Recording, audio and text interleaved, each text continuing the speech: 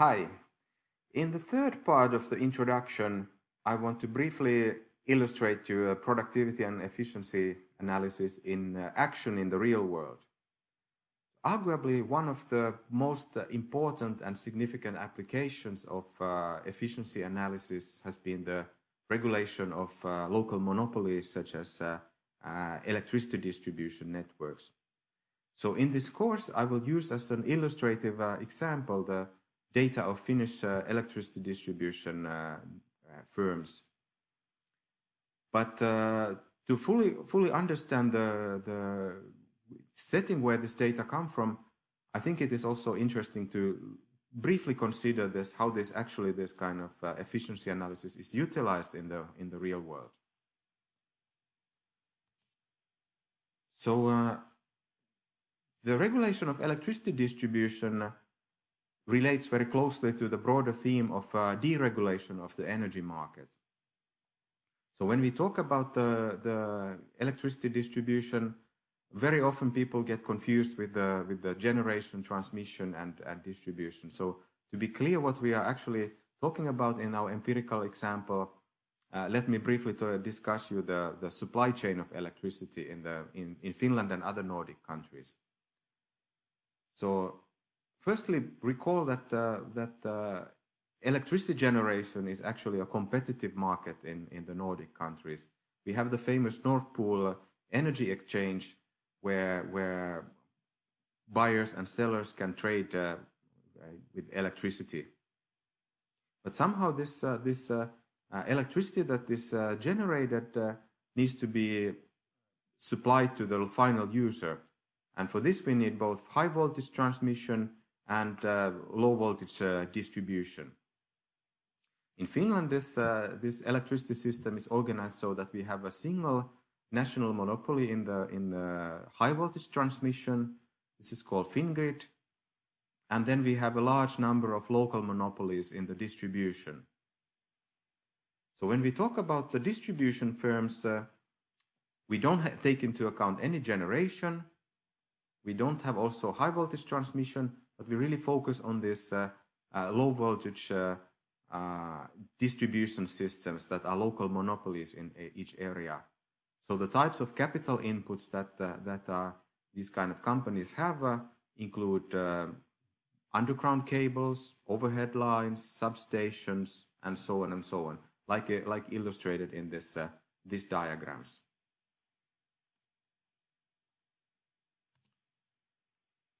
So in recent years, the prices and tariffs of the local electricity distribution networks have attracted a lot of public debate and quite heated debate, as a matter of fact, here in Finland. And several of the companies have increased the prices, which has really angered many consumers, and many people in Finland have the impression that this electricity distribution is extremely problematic here in Finland compared to other countries, and some even claim that it's like a legalized robbery. So I disagree with many of these claims, but let me come back to that shortly. So how can we then prevent the abuse of market power by this kind of local monopolies? Here is an quotation from a famous article by Andre Schleifer, which discusses the notion of yardstick competition.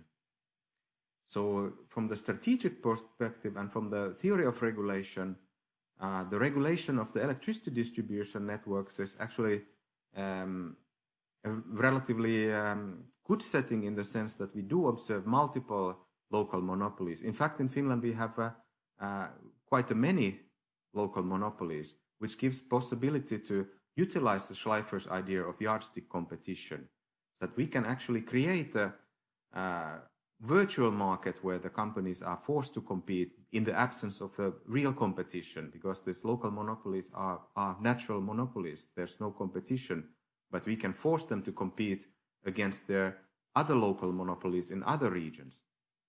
Of course, here comes to the question of these different regions are different, the companies are different, Urban companies are different from the rural companies. But as Schleifer argues that if we can take into account this heterogeneity of companies and their operating environments into account, we can still use the yardstick competition, in his terminology, with this kind of reduced form regulation.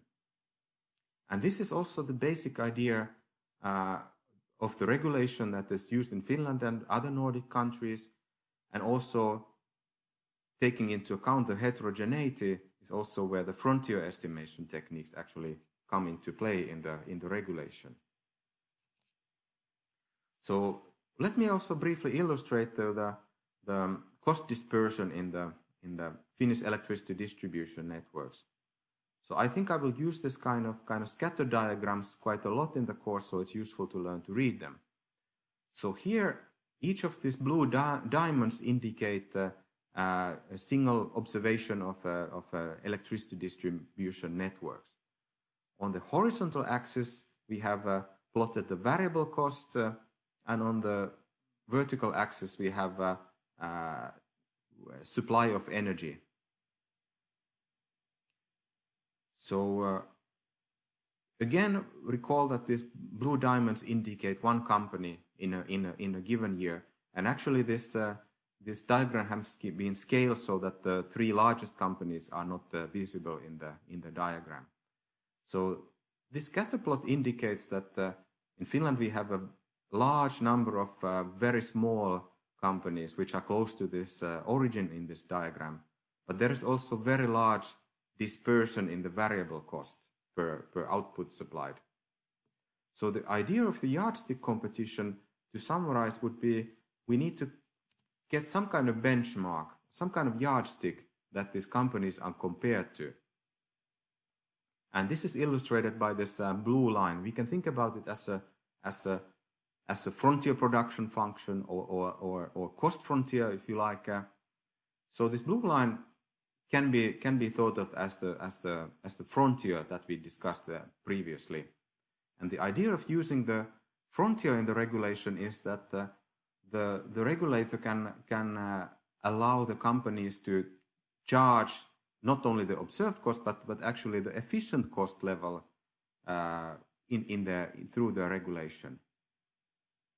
So I come back to this point in a while. So the basic idea in the Finnish energy regulation is that the company is actually imposing what we call revenue cap. So the revenue cap defines the maximum acceptable revenue that these local monopolies can charge to their customers. And how the regulator determines the revenue cap is based on the costs, so the input side. And to determine the acceptable level of total cost which the companies can charge, they determine on one hand the fixed cost based on the capital asset pricing model, or CAPM, and for the variable cost part, official cost frontier is used as a benchmark. So this is where the frontier estimation techniques come to the play, and the idea here with the setting the revenue cap equal to the acceptable total cost is that also in the competitive marketplace, the total revenue would equal total cost, so there would be no excess profits. Of course, the economic profit does include a fair return for the invested capital, so that is the fixed cost part. So if you're interested in this more strategic aspects and regulation aspects of the conditional yardstick competition and use of frontier estimation techniques, on this slide I have a link to this kind of technical report where I have discussed these issues in more detail. But it is not necessary to go to extremely many details to understand the empirical example. So I go more directly to this estimation of the variable cost part, which is an important part, of course, in the overall regulation of electricity distribution firms. So in this slide, I have indicated the evolution of the frontier estimation methods in the Finnish electricity distribution regulation. So the use of the frontier estimation method started in the first regulation period in 2005 to 2007. Of course, before that, the regulator had already used a DEA, for example, in case-by-case manner, for example, in court cases when they had to prove for inefficient practices.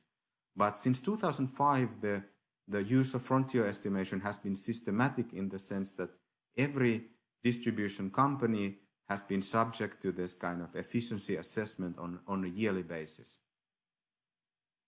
So in the first regulation period, the data envelopment analysis approach was used.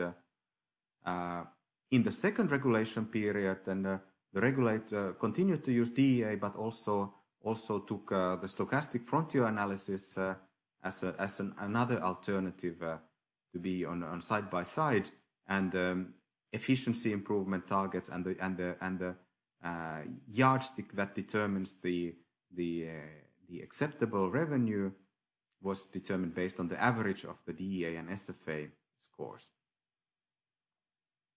So I became involved in the energy regulation in 2010 when the Finnish regulator was preparing for the third regulation period, 2012-2015.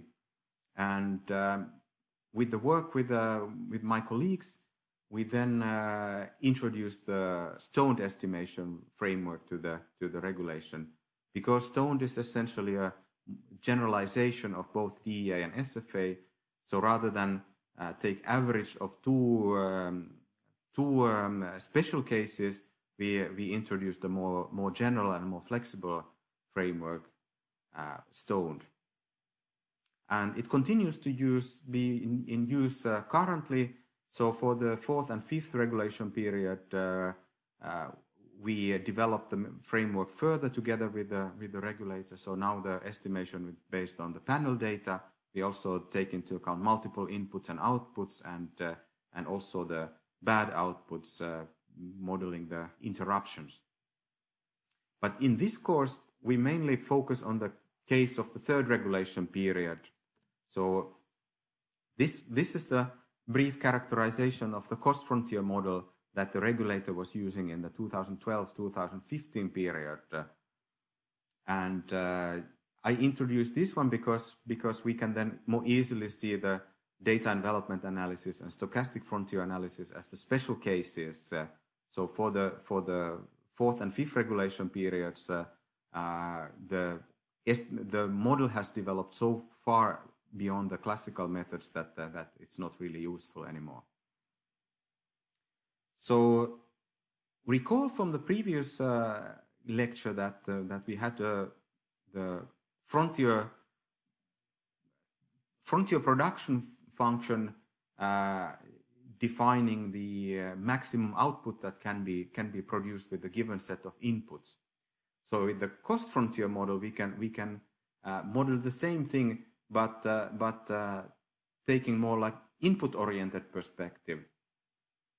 So in this case, we have multiple outputs, but just a single input. So we have now aggregated all inputs, both capital and labor and everything, to a single total cost aggregate, which I indicate here by X. And we have multiple outputs. We have three output variables here. Y1 refers to the supply of energy. Y2 is the length of the network. And Y3 is the number of customers connected to the network. So these three outputs then define are used as an arguments for the cost frontier. So the capital C refers to the frontier cost function. And capital C defines the minimum cost of producing these services, Y1, Y2, and Y3. So there's transmission of energy, but also the length of network and the number of customers. So the situation is similar to the frontier production function, but now we actually define the minimum costs based on the cost frontier. So this is an equivalent way of thinking about the frontier. So we can also have this kind of input-oriented cost frontier defined as the minimum cost. Recall also from the production function case, we had there U and V. U was the inefficiency term and V was the usual kind of error term, which we call here random noise. So notice now that U has a positive sign plus rather than minus. In the case of the frontier production function, inefficiency had a negative sign because any deviation due to inefficiency would decrease the output. When we talk about the cost frontier, on the other hand, the inefficiency term is one-sided, but it has a positive sign. So whenever there is inefficiency in the cost frontier framework, then it increases the cost. So it adds to the total cost rather than decreases it. That's why we need to have a positive sign for the inefficiency term. And also one more new component to the cost frontier model that I have introduced is this Z variable. By Z we indicate here the proportion of underground cables. And this is supposed to be an indicator of the operating environment where the companies, remember that the companies are local monopolies. So some of the companies are operating in urban environment, like in Helsinki, and many of the companies are operating in rural areas. So the proportion of underground cables at that time was used as an indicator of the urban versus rural networks, because whatever the companies do, they cannot really relocate themselves to another location. They are local monopolies serving this given service area. And this Z variable is intending to take into account additional unobserved heterogeneity, which these output variables Y do not manage to capture. So later this Z variable has been replaced by another indicator when many companies are using underground cables also in rural areas, but at that time it was a useful indicator for the rural versus urban operating environment. And in this course we will also consider this kind of a question of how do we model the operating environment, or how do we model this kind of Z variables, which are not really outputs, which are also not really inputs, but which affect the performance either through the technology or through the efficiency. So we come back to that question later in the course. So that forms one of the important questions that we will try to address. So this characterizes the cost frontier model, and remember the idea with the use of the frontier in the regulation is that the companies cannot charge necessarily the actual cost, but rather this cost frontier determines the acceptable level of operational cost or variable cost, if you like. A couple of more detailed notes still about the costs. So what does this cost variable takes into account? So in this specification, we specify the total cost as a sum of both operational expenditures, but we also take into account the cost of capital. And there's also additional component which gives an additional penalty for the interruptions, which is this KAH. So the total cost consists of multiple parts, and then there is also the energy supply is also includes both low voltage but also medium and high voltage distribution, and these different voltage levels are aggregated by using certain average coefficients. So it's an aggregate of electricity supply at different voltage levels. So coming back to this empirical question, how well does the yardstick competition function in Finland compared to its neighboring Nordic countries? I have made some calculations actually to compare this, and on this diagram I illustrates the average transmission distribution tariffs for the household consumers in the 4 Nordic countries. I have excluded Iceland because Iceland is not part of the Nord Pool market. And why the Nord Pool is important I have actually calculated these tariffs by taking, first of all, the Eurostat statistics of the average consumer prices of electricity. And from these Eurostat statistics, I have subtracted the market price of the energy. So from the Nord Pool power exchange, what is the market price of the electric power in these 4 different countries? So the difference between the average consumer price and the market price of energy must be then attributed to the transmission and distribution and potentially other monopoly power of the companies. So as you can see from this diagram, this might come as a surprise to many of you. Actually, compared to the other countries in Nordic region, the transmission and distribution tariffs in Finland are not high at all. Actually, they are almost comparable to Denmark.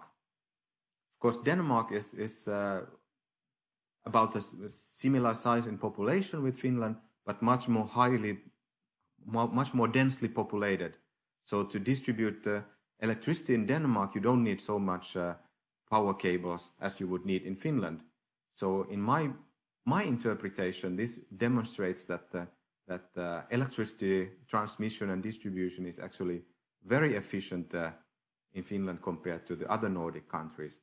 Of course, these distribution firms are local monopolies everywhere, not just in Finland. They are also in other Nordic countries, but everywhere in the world. So there is not any free competition in this industry anywhere.